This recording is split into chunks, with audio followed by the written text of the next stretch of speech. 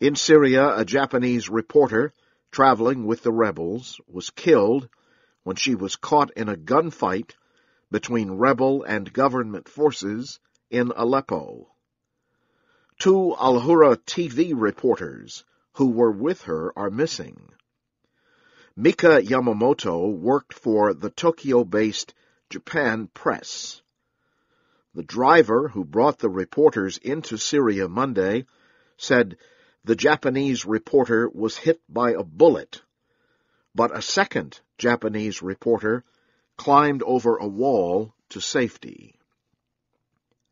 The driver says an Al-Hura reporter was shot in the shoulder and was taken away by Syrian militiamen along with his cameraman.